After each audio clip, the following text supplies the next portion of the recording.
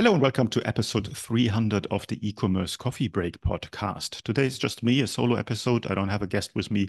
I just want to give you a bit of an overview what's happening with the podcast and with me. And with 300 episodes, actually 320, there were a couple of bonus episodes.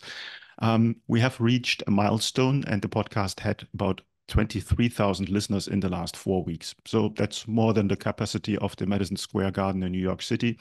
And I'm quite proud about that. And I never thought that would happen. So when I started about 3 years ago, there was just an idea of the podcast, and I had no clue of what the e-commerce coffee break will become. Now we had a couple of 100,000 downloads over the time, so a massive number. And with that, we are now also starting to show up regularly in the top 20 of Apple podcast charts in many countries in the marketing category. That being said, in the top 20 of Apple podcast marketing means top 20 out of 17,500 podcasts in that category. And we also show up in the business category from time to time. So really making progress there, and still improving every day, still learning every day about podcasting. Obviously, I want to get better, and that's not an easy task. And running a podcast is not a sprint, it's a marathon. And results come with time. Now, for me, it's a bit of mind-boggling what the podcast has become.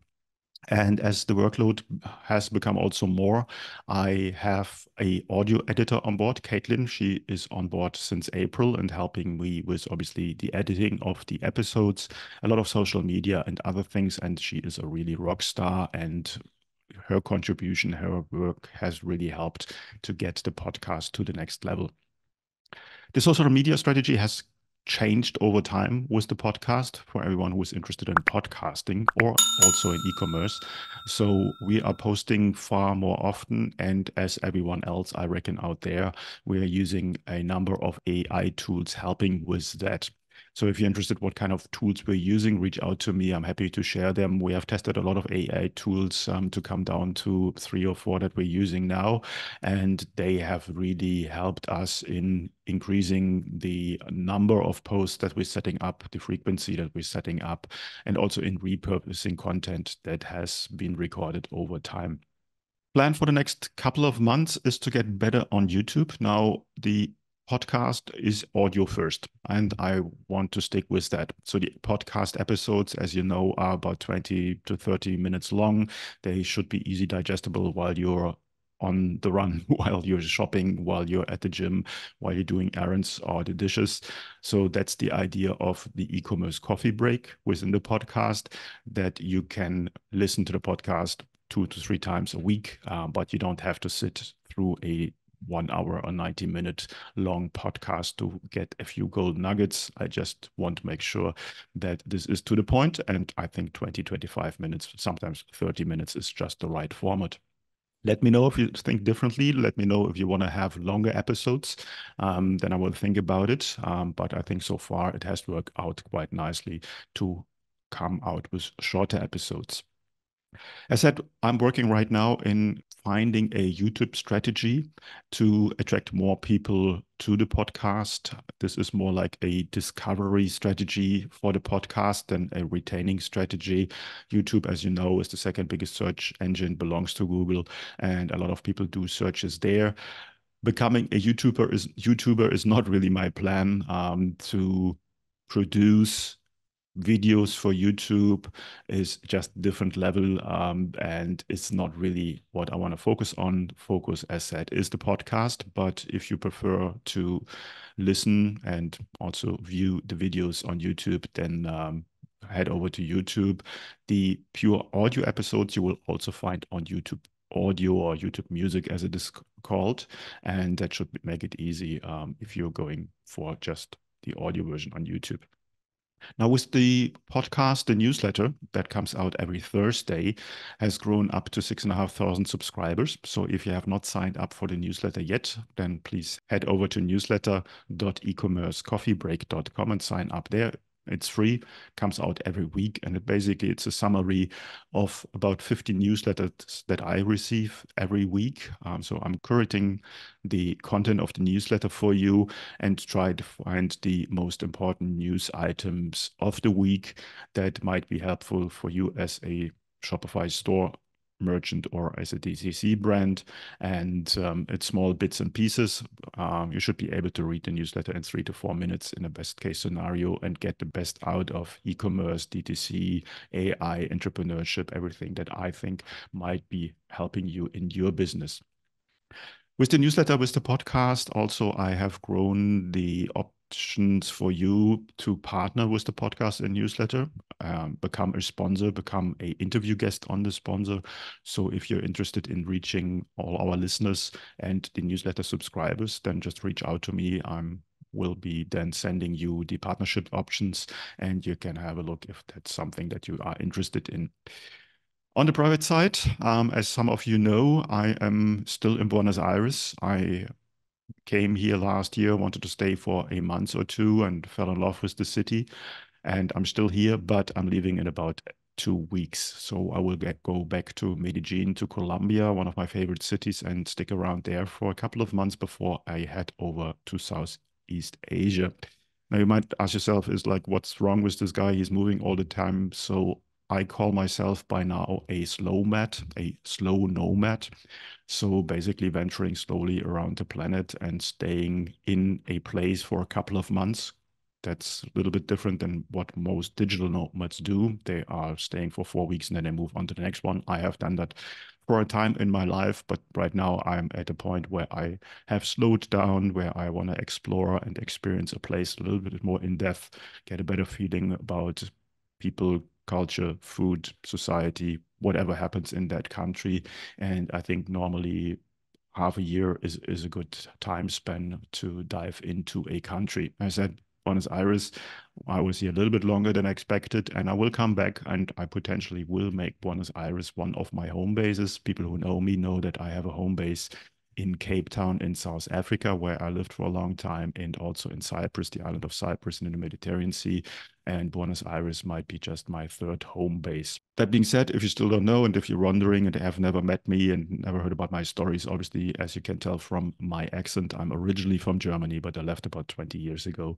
And since then, I'm sort of traveling around the world and being a global citizen. That's what I see myself as.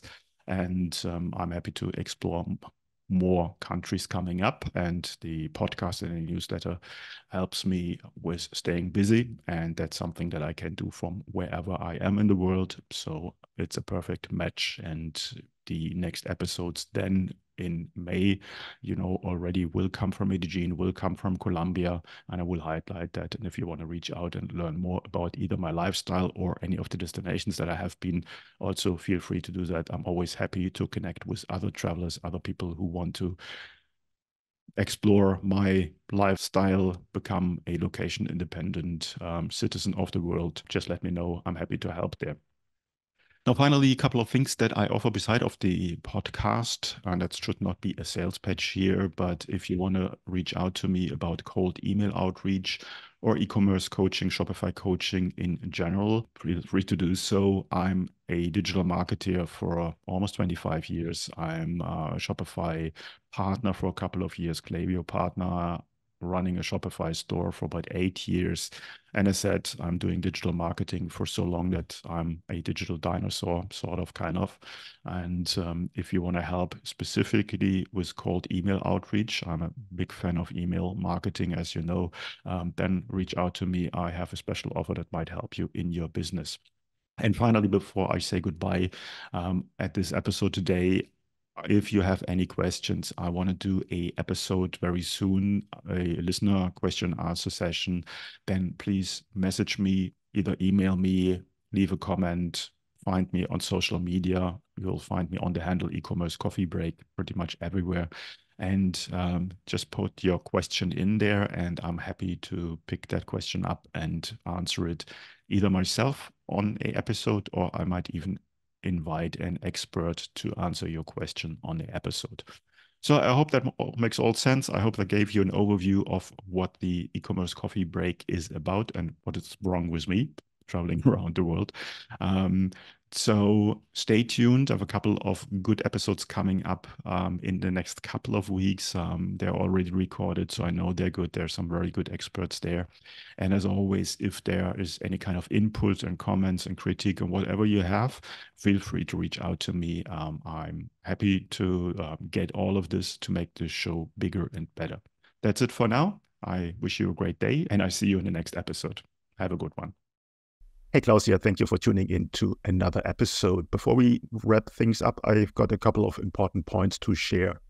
Firstly, if you have enjoyed today's episode and want to support the show, here's a simple way to do it. Help me out with that algorithm magic by liking, commenting, and subscribing on your favorite podcast app. And if you're feeling extra generous, leaving a rating would be great. Your support helps me bringing more impactful guests on the show, and it makes it easier for others to discover the podcast. Secondly, I want to talk about to all your business owners out there. Here's a question. Are you tired of juggling everything in your business while struggling with your marketing tasks? Fed up with hit and miss experiences of hiring freelancers or agencies that don't quite get your vision?